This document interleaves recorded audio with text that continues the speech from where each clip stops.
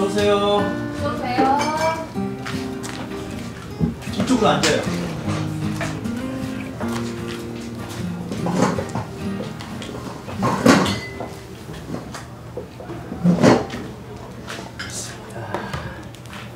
뭘로 드릴까요? 저는 밥을 먹고 와서 그러는데 2그릇만 주문해도 괜찮을까요? 그럼 되죠. 그럼 순대국밥 2개로 드릴까요? 네.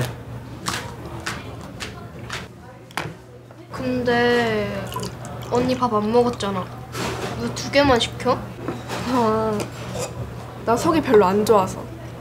아까 먹은 게 체했나 봐. 난 탕수육 먹고 싶은데.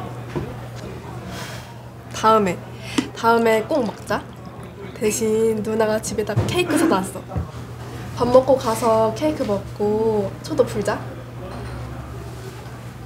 어서 오세요.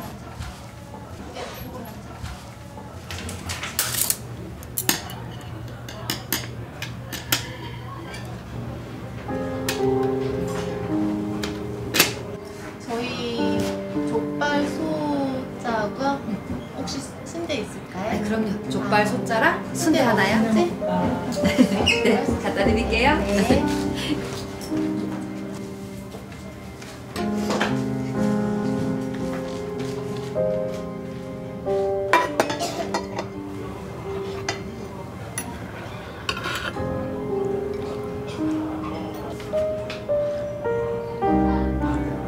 언니, 근데 진짜 안 먹어도 돼, 내 거?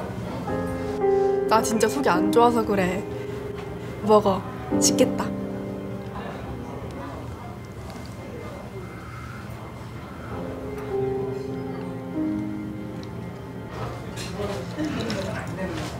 혹시 민지 맞지? 이모 기억 안 나? 아, 이모가 너 어릴 때 집에 놀러 가고 그랬었는데. 엄마 친구 현양이 이모. 엄마 친구분이요?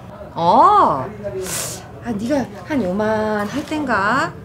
엄마랑 이모랑 되게 친했는데. 아이고, 어릴 때도 이쁘더니 자라면서 더 이뻐졌네 그냥. 아유, 보자. 우리 막내 이름이 뭐였더라? 응? 민수요. 그래, 맞다. 민지랑 미나랑 민수. 맞아요. 아이고, 그냥 다들 많이 커서 그냥 한바탕 못 알아볼 뻔했다 이모가. 이러지 말고 잠깐만 있어봐, 알았지?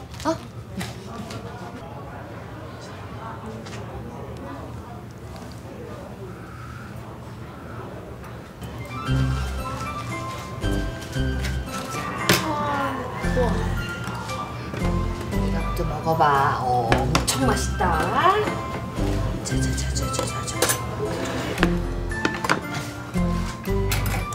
먹어봐. 진짜 맛있다. 이모네.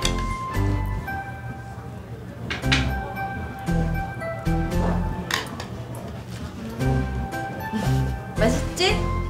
많이 먹어.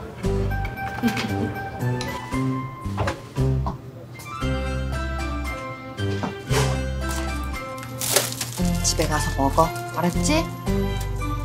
근데 이렇게 받아도 되는 건지. 옛날부터 너희 엄마한테 고마운 게 참 많아.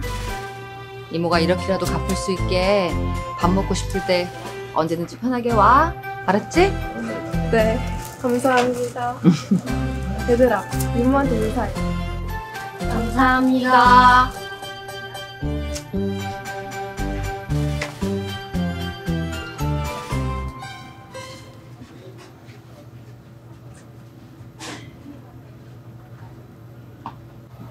근데 나는 아무리 생각해도 기억이 안 나네.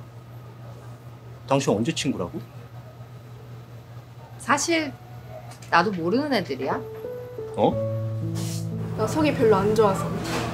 점심 먹은 게 체했나 봐. 난 탕수육 먹고 싶은데.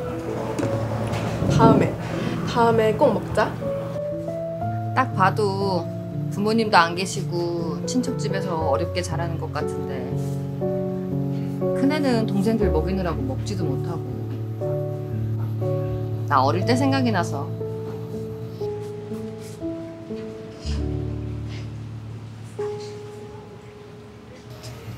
고등학생이면 한참 예민할 텐데 공짜로 음식 주면 상처되지 않을까 싶어서 엄마 아는 친구라고 하면 좀 부담이 덜할까 싶었죠.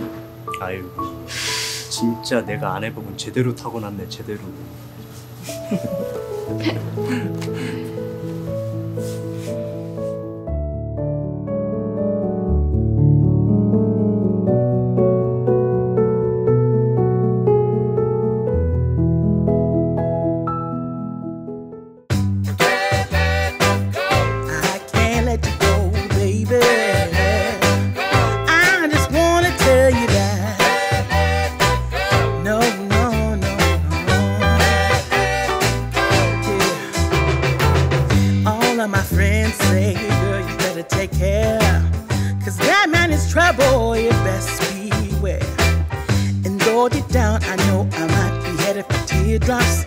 Now that you got me started, I just can't stop. No, no. 'Cause I love you, baby. I can't let you go, baby. I gotta tell you that I've been looking for love so true.